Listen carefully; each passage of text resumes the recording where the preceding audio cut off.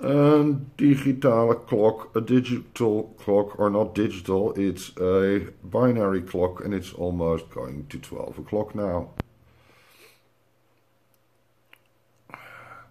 On the left, 5 red LEDs are the hours.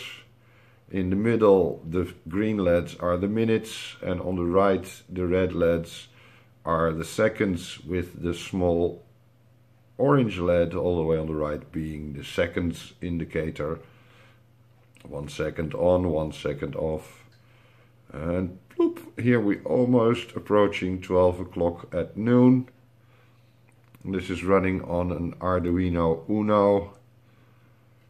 And it has no time synchronization yet. I will be using a Node MCU to do the time synchronization with an internet time server.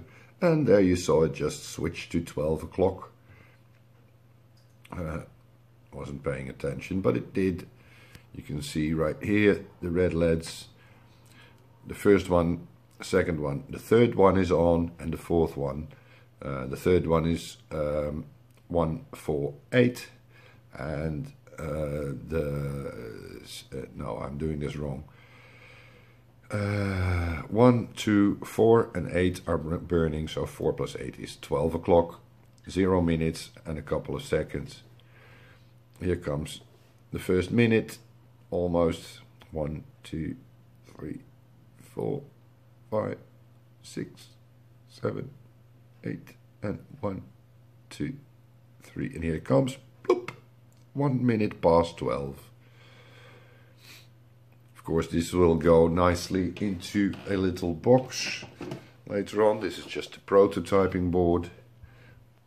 That's the little box it will go into, and it'll just be standing on the side of my bed or wherever in the house. Being a white box with lights to most, but being a clock to me. Nerdism, I love it.